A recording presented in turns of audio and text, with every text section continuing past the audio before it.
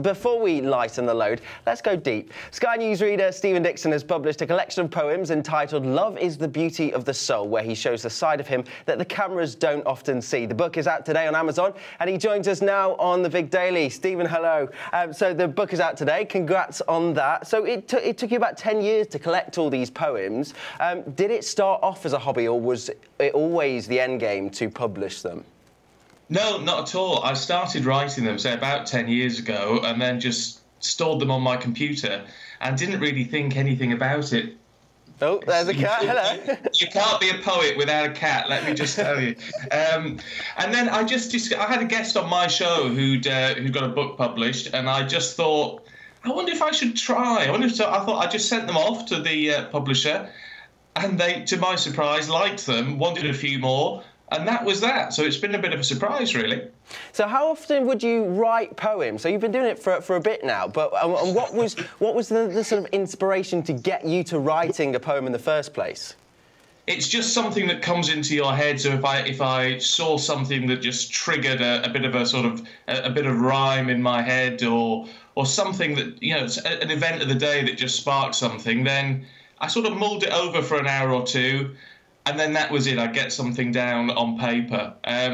But of course, because it's taken me 10 years and there's about 30 poems or thereabouts, I think, you know, I've not had to do it very often. It's not like I'm sitting down every day trying to write some poetry. It's just been as and when the mood has taken me. So it's been quite nice to be that relaxed about it. Well, you tweeted a while ago saying that you were quite apprehensive about releasing this book and letting the public into your deeper soul. Why were you so scared? What were you scared of? Why were you so worried about putting yourself out there? Well, there's a lot of stuff in the book which is about sort of life and love and family and home and all these sort of things which are very dear to me. And it is a sort of glimpse into my soul, if you like, about how I actually think and how I actually work, which is a bit different to how you come across on TV. And so it is quite, I mean, I was very nervous sending them to the publisher because it is like sort of exposing a little bit of yourself to someone. And then it being published as well does mean that I am a little bit nervous about what people will actually think of the real me rather than just the me they're used to seeing on TV. Well, as a newsreader, you're not encouraged to be too emotional or show too much opinion. You have to be quite partisan. It's part of the job. But in your career, you've covered some quite difficult stories. I wonder how that's maybe affected your outlook and in turn how you write poetry.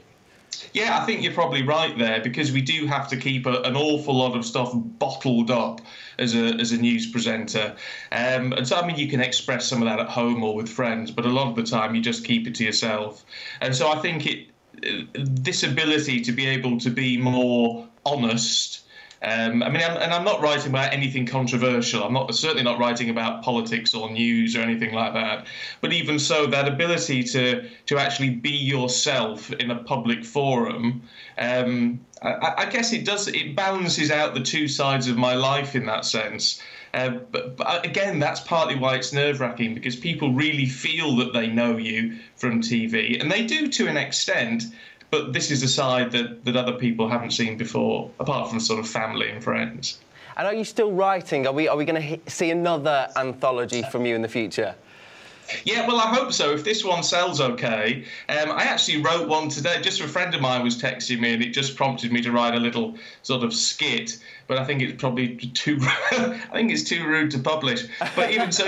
But even stuff like that is quite nice, just to sort of get something out there. But I've got one or two put away for the next book if I get one. Fantastic. Well, Stephen, working in the morning, you obviously have a slight, a bit of downtime in the later day. Does that give you a bit more time to flex your creative muscles?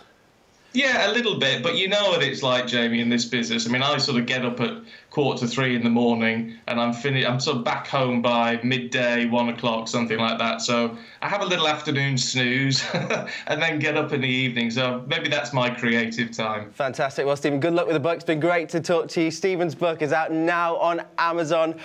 Go ahead and check it out. But why don't you get in touch with us on the show today on social media? All you have to do is use that all-important hashtag, The Big Daily.